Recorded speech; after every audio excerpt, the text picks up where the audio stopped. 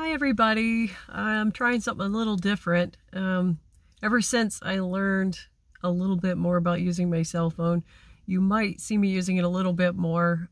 I do still want to continue to, use my webcam in the living room when it's quieter and the kids are in bed, but I thought I would get out for just a minute. It's a little cold, but the car's been running for a little while, so I just turned it off and reach out to you all about something I had prayed for yesterday that was an answer to prayer today.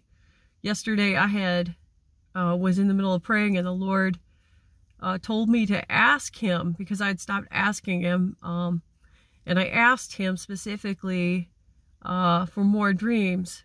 And I was afraid to ask him before because, well, not really afraid, just I didn't want to seek validation in the wrong places. But I had stopped receiving as much from him in that way, and I had told him yesterday, Lord, if you're done speaking to me that way, that's okay. But if you would like to keep giving me dreams, then I will gladly share them. And I just felt the need to actually ask because I just haven't been. So, lo and behold, last night I had a dream, and I wanted to share it with you. It was very symbolic, had a lot of symbology in it, and as I woke up from the dream, I felt the Lord saying, put down, whatever you're doing, because when I woke up, I went to check my phone. He said, just stop and think about this dream. A lot of times when the Lord speaks to me about a dream, that's what he does. He'll tell me to stop in the morning when I first wake up, to just stop for a second and think about the details of the dream, and he'll kind of give them all back to me.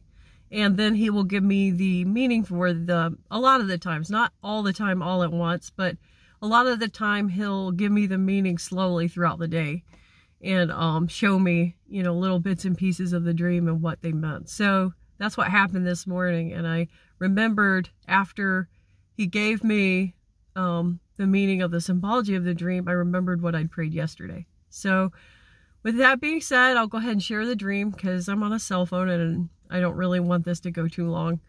But I dreamt that I was on a train with a bunch of other people, but we were sitting in a train depot.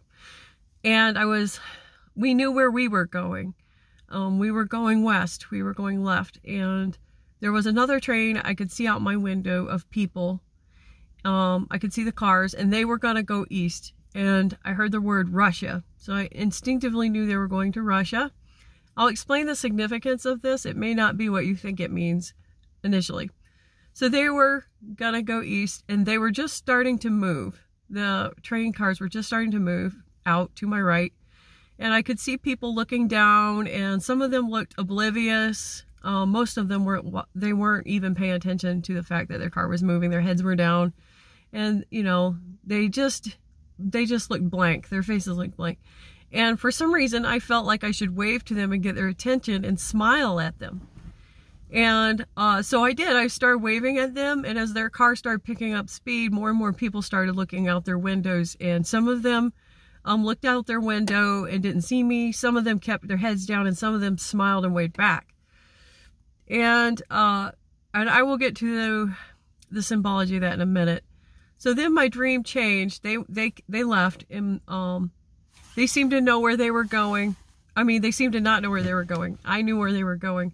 And I had this feeling that they were, if I got their attention, that some of them might get off of the, train later at another depot and come back our direction. So, I believe that we were in a holding pattern, waiting for the rapture. We're going west. We were going the other direction they were going. Russia represents danger, especially with the headlines right now. We don't know what's going to happen with Russia, but we know they're a big player. And in this sense, the people that had their heads down weren't aware of where they were headed. The people that I waved to and smiled to, there were people that I was trying to get their attention about the times that we're living in. And I was waving to get their attention, but I was smiling because we're to win people over. The gospel is the good news. And if we are, you know, angry with people, or we're depressed all the time or whatever, and our countenance is down and we're not excited about the gospel, it's not attractive, because the rest of the world is facing hopelessness, and they want to know where they can receive hope. And if our faces, our countenance, and our lives are not pointing towards the hope of Christ, then they're not going to see that. So I think that's why I smiled. The fact they're going east indicates a lot of times in the Bible, when someone's going east, they're turning away from the Lord. Cain went east out of Eden towards Canaan, and a lot of the enemies of Israel were from their east. So not only is going towards the east symbolic of going away from the Lord in a lot of cases in the Bible, but a lot of the enemies of the Lord were coming out of the east. So I think that's important. I don't know that it's necessarily Russia that we're heading towards, but Russia represents danger and the unknown. Another thing about the unknown is that we can know about the past, we can know about the present, but we don't know about the future. So I believe Russia indicates the future. It indicates the unknown, or represents the unknown. Like I said, some people were receiving the truth. They were recognizing it, and those are seeds that we're planting right now. They may or may not get off at the next depot and turn around and repent and go the other direction before we depart. But we're to grow, you know, we're to spread that word. We're to spread the gospel while we can. And some of them may turn around and repent and come the other direction, and some of them may be oblivious all the way till they get to their destination. So all the way till they get to danger, they have a reality check. So that was that part of the dream. So I'm kind of breaking up in half, because then I had a second part to the dream that unfolded. And it's not like it was another dream, it just seemed like a continuation of this dream. So I was with a bunch of people. And at first, of course, I had been in the train car, but now we were in this big house, this big building, this big house. And I knew that I was engaged to this man. And this is the thing, is I'm married to my earthly husband, but in the dream, I had a sense about him that I knew he was part of my past. And but now I was engaged to someone else, and everybody knew that I was engaged to this person. And it was very strange at first, but it was, so I was walking around looking for him, and the room was filled with people who were buzzing about nervously, like they were anticipating something. There was a really nervous energy in the room of people just being worried, and it was getting chaotic and noisy in there, and I was starting to feel it. I was starting to feel the effects of it. And so I went around looking for my fiance. And I found him on the front porch sitting down, and he stood up, and as soon as I saw him, I felt peace. But he stood up and he hugged me, and he was really tall, and he had a beard, and he was very, very tall. I came up to like his chest. I'm about 5'7", but I came up to maybe his heart. And he was well above me, and he had a beard, and he was kind of thin, but he was tall. And he was, he hugged me, and I hugged him back, and then he said something. And I couldn't hear what he said. And by this point, we had walked into the house, and it was still very loud in there. And I couldn't hear what he said. And I looked up at him, and I looked at his mouth. I was watching his mouth, and I was kind of like leaning in to hear what he was saying. He was very soft-spoken. And then I said, hold on. So I kind of heard him. And but I wanted to hear him even more clearly, so I asked him to sit down. And when he did, his legs came way out. He had a huge lap. I climbed into his lap, almost like a child. And I sat in his lap, and then I was more face to face with him. I was closer to him, and I could hear him better. And just being with him calmed me down and just gave me peace. And I think you can probably figure out where this is all going, sort of. The house that we were in, I believe, is where we're at right now. It's chaotic. The world is chaotic. The headlines are chaotic. There's a lot of fear, even amongst believers. And the conversations were kind of dizzying. They made me nervous. And that can easily happen if we immerse ourselves in the headlines. And so when I went looking for this man, I was looking for my fiance. And there's a reason that he was my fiance, because he was, I believe, like a a representation of Jesus and the Holy Spirit in one. And I was looking for him. So I didn't find him in the noise. I found him still on the premises because he hasn't left the world. He has not left us, and he will not. But he was out where it was quiet, and not surprisingly, he was on the front porch of our home, and he was out where it was peaceful. So I found him in a quiet place, and that's where you're going to find him. You're going to find, it's going to be easier to hear someone in a quiet place. You're going to hear the Lord speaking to you in a quiet place. Now, he was tall, and I found myself looking up to him, looking up at his mouth. And there is a reason for that. Because when I was looking at his mouth, the Lord says, the Word was God, and the Word was with God, and he spoke, and the world became into existence. And also, at Armageddon, when he speaks, he will decimate his enemy. All he has to do is speak. So he's speaking. What is he speaking? He's speaking the Word of God, the Scripture. And so what I was doing when I was looking at his mouth form the words is I was actually reading the Word. And so when we are reading the Word, we're going to hear him. And then we're going to hear him more clearly.